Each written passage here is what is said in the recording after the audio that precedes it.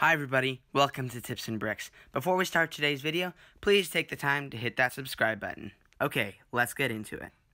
Today I'm going to be reviewing this set number 75300, Imperial TIE Fighter with 432 pieces and it retails for $40. It's an awesome set and I'm so excited to do a review on it with you guys. And this is what we get on the front. It shows these three guys here. TIE Fighter Pilot, NIL-8, and Stormtrooper. It's pretty cool. I like the box design, how they show those explosions in the background. You know, it gives some action. They have, it's not just the ship, but, you know, they put it in, like, make it look like it's in space. That's pretty cool. On the side here, we get this, nothing new. And on the back, it kind of shows it opened up and in one of the, like the Death Star or something. Here, two pieces to open it. I've already opened it up, and on this side we get another thing of it flying through space. Actually, it might be the same picture on the front. Yeah, it is. They just made a smaller one. But that's pretty much it for the box. Okay, I'm going to build this and then review it. The first minifigure we get in this set, of course, is the TIE Fighter Pilot. And he's in this classic Stormtrooper black suit, like all the TIE Fighter pilots have. And he has this printing on the front there, and no printing on the legs. But he has that helmet with those gray kind of streaks going down from the eyes. It's actually a really cool suit, and it's always good to add these to a Star Wars collection, especially for a Lego Star Wars fan, because these are just really helpful to have. And you know, the more TIE Fighters you have, the more of an Imperial fleet you could have. So this is pretty cool. There's one small problem, and that's that you can see his head from the back. So it looks a little bit odd, but when he's in the TIE Fighter, you can't see the back, and you can't really, it's kind of hard to see him anyway, so I think it's actually really cool. For the face, we get this kind of face that showed up in the Mandalorian Razor Quest, the same one that I said looked like Batman, if you watched that video. It's actually, I think it's a new one that they're going to be using a lot for Stormtroopers. I've noticed that, I haven't seen these too much before, but they're really starting to use them now, so it's really good to start to add these new kind of faces to my collection, because the newer faces, you know, all the guys are going to be the same, because they're going to start making more of those now. That's it for this minifigure. Let's move on to the next one. The next minifigure we get is the classic Stormtrooper. Not a Scout Trooper or anything, just this classic Stormtrooper. And I'm glad that they included him. Some people would say that he's too plain or whatever, but I'm really glad that they put him in here, because they could have just on the TIE Fighter Pilot, but they put this guy in this set too. He has that kind of Stormtrooper body there. I've noticed he has two different kinds of printing on his legs. He has that one that kind of goes up, and that one that kind of goes across on his knees. He has this a little bit of a longer blaster than the TIE Fighter Pilot, which makes sense because he's going to be doing more combat on the ground. And on the back, you actually can't see his the back of his head like you could for the TIE Fighter Pilot. He actually has a different head than the TIE Fighter Pilot. He has that kind of head there. Also, it's good to get that one too. And it's cool how they're doing a lot of different kinds of faces for Stormtroopers and stuff now, because I remember a long time ago when they made the Star Wars sets, all of the Stormtroopers and Clone Troopers and even some of the Boba Fett characters, they all had the exact same face. And even though you're mostly going to be seeing them with this helmet on, it's nice to get different prints for that. That's pretty much it for this simple guy, but it's just nice to get him in this set. The final minifigure we get in this set is a robot. He's kind of like C-3PO, but he's the dark version, and he has those kind of big eyes. And I noticed something really funny about this guy. His name is NI-L8, and it sounds like a normal Star Wars name at first, or Star Wars droid name at first. But then once you say it fast, NIL-8, annihilate, it sounds like you're actually saying annihilate, which is funny because he's from the dark side, and I just don't know why if that's from the movies or if they added that in for this, because I don't remember hearing his name in the movies. But it's just hilarious, because I didn't think that they had actually like take something and make it just sound like that. I don't even know if it's purposeful, but it's funny because annihilate, it's like annihilate. He has that cool head where the no stud on the top, you can't place something else on there, and that kind of printed body. Droid body with those cords and stuff on his chest there, and yeah, it's kind of hard to see his face, but once you really look close under a big light, you can kind of see it. That's pretty much it for this minifigure. And now we're on to the build of the set. We get this TIE Fighter. It's an awesome build. They use some new techniques because they've made many TIE Fighters before.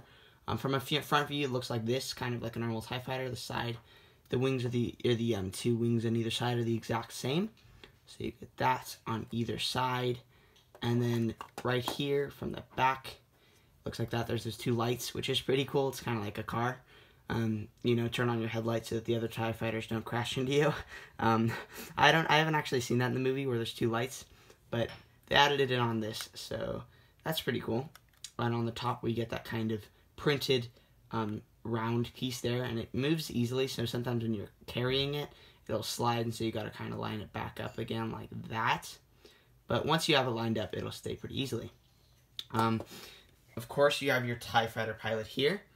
You can take off his gun. He can't have a gun in the TIE Fighter, which would have been kind of nice, because, you know, we could have gotten fit everything in there, but you have to take off his gun. You can have the droid hold it or something.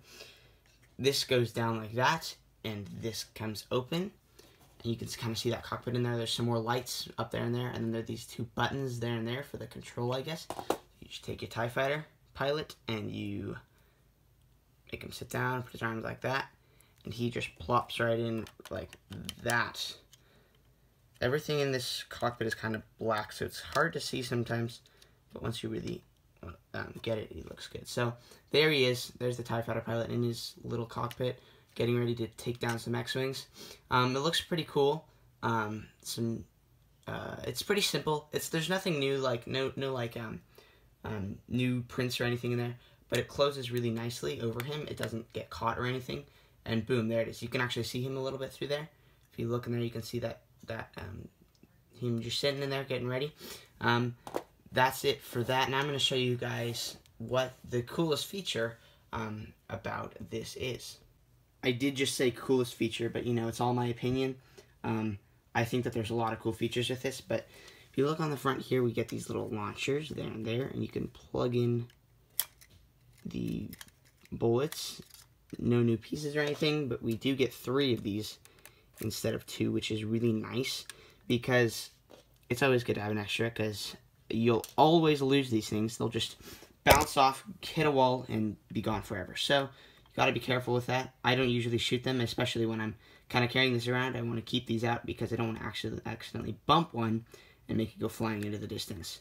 To shoot it, you just push down on the back like that on there,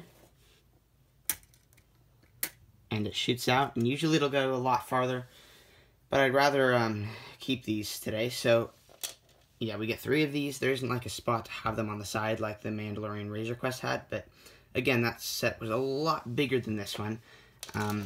But it's just such a cool set, and you can, if you look at the wings here, they're connected with these kind of Technic pins, and it's really good because if you're flying around with it, you can pop it off and it looks like it gets shot and spins out and crashes into the ground. So it's pretty cool, and especially actually when you're going to store this, if you want to keep it somewhere kind of compact and not in a big area, like for display, you can just pop these off, and what you can do is just put it in like that, and it's really, really easy to keep stored. So that's one of the coolest thing about this set, is that you can kind of keep it all together like that. And again, this moved on the top. It does that sometimes, but this is just such a cool set. I would recommend getting it, and for the price of $40, I would say that it's worth it. It has more than 400 pieces. Some $40 sets of 400. This one has like 430 something. I'm not really sure. I think I mentioned it earlier in the video, but yeah, here's the end view of it. On the bottom, it's pretty simple. That's it for this TIE Fighter. It's a pretty awesome set, and I'm glad that I bought it. Thank you guys so much for watching this video. I hope you enjoyed it as much as I did making it for you. This is an awesome set, and I mean, I would recommend getting it because it's, you know, pretty cool. And if you have a big Star Wars collection, you can really add it on. And they've made many, many Lego TIE Fighters. This one has some really cool things that they haven't done before, and I like that they put those in. And, you know, every single set is something new. There's a little thing. And before we go, I'm going to quickly show you something that I found in this set.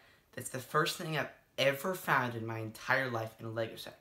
I found a mistake in the instructions. Okay, that's right. I just said that. A mistake in the Lego instructions. Many people probably don't believe me, but I'm going to show you right here. Here it is. So if you look on these steps, this is when you're building the cockpit. If you look right here, you can see how it's building that. The pieces, 2 of those, right there and there. And then you look over here, and it says there and there. 2 of those, there, and 1 of those, 2 of those there and there. Now there's a mistake right here. I want to see if you can spot it before I can. If you look at these 2, what piece is added on that isn't supposed to be there? There's a 1x4 dark gray piece right there, that little plate. And you're supposed to add it on the next step, but they put it on early. And I know this because I looked back, it's not there, and they didn't move it at all. That piece is still there. They didn't move it, but it's just crazy. Look at that. They added on this piece here before it was supposed to get on. This is crazy. It's the first mistake I've ever seen in a Lego instructions. If you've seen any, I'd love to hear about it in one of your videos. So that's pretty much the mistake I found. It's pretty crazy. Here's the instruction packet. Oh, by the way, it's pretty cool.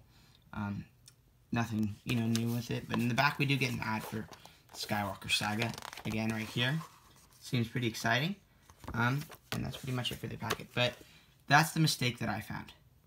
Okay, that brings us to an end for today's video. Thank you so much for watching. I hope you enjoyed it as much as I did making it for you. But before you go, please hit the subscribe and like button because I love your guys' support.